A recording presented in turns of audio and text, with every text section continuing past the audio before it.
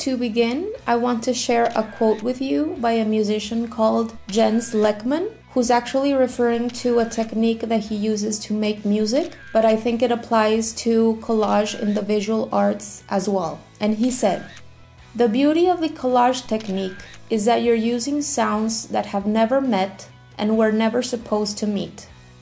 You introduce them to each other.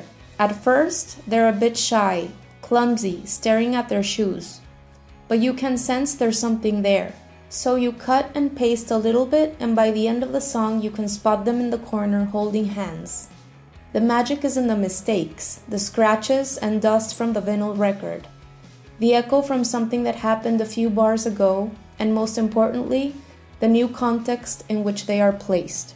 The term collage comes from the French word that means gluing together. And it is an art technique in which basically the artist collects different clippings and pieces of pre-existing elements in order to create a brand new composition with them. The different elements can be pretty much anything. They can range from old pictures, newspaper, magazine clippings, even old artwork or fabric.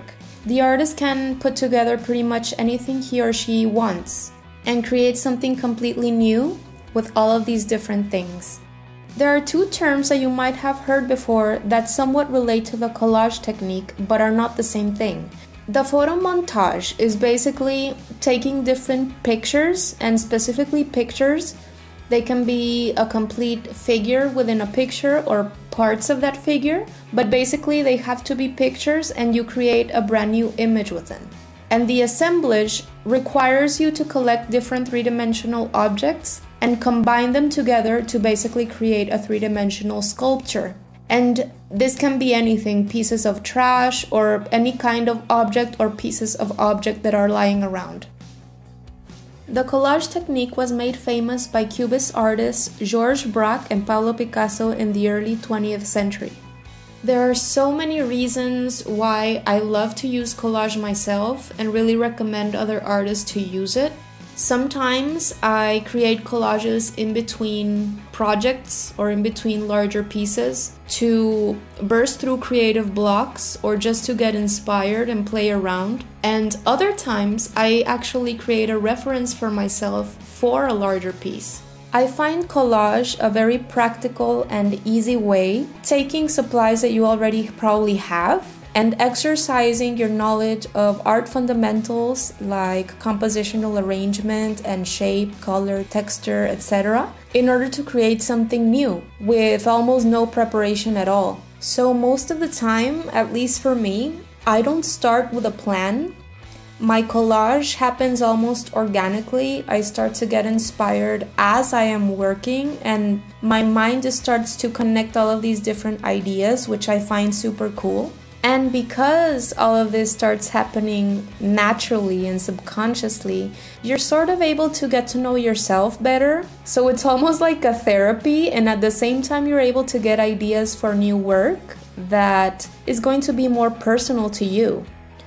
Next, I'm going to be sharing with you the steps that I go through when I am creating my collages. The first step is going to be to decide whether you're going to be creating a digital or a traditional type collage. I personally do both. Depending on the type of collage that you're going to be doing, start preparing your supplies or your materials.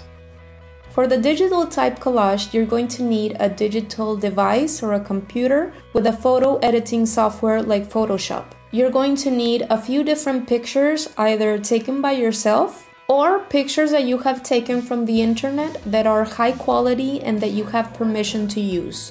If you're going for a traditional type collage, prepare whatever substrate you're going to be using, whether you're going to be using a cardboard or a piece of paper or canvas or pretty much anything. And also newspapers, magazines, old photos, pieces of fabric, cardboard, wrapping paper, or mementos that you have laying around.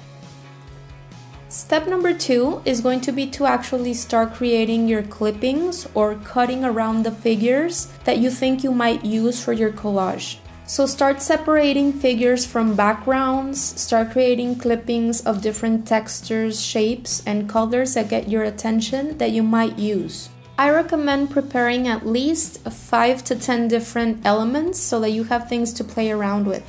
And also another tip is to prepare different types of figures. So for example, think of patterns that you can use for maybe a background. Think of objects, think of human figure. Take different types of elements that you think you can create something interesting with. Step number 3 is going to be to be free and start playing around with all the different elements that you have prepared. Move them around, place them on top of each other, and see what comes up. Don't rush the process, don't start pasting anything yet. Leave the pasting until the very end, once you have made up your mind completely. At this point, just start playing around, and this is my most favorite part of the process.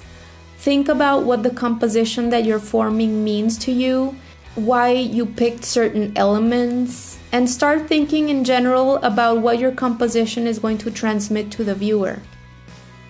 At this point in the process, I almost always start thinking about specific names to give my collage. This one that you're watching me work on right now, I named it Moon. And finally, step number 4 is going to be to paste everything together or bring everything together into one JPEG if you're doing it digitally. Give it a name and extra credit if you actually go ahead and create a drawing or a painting from it.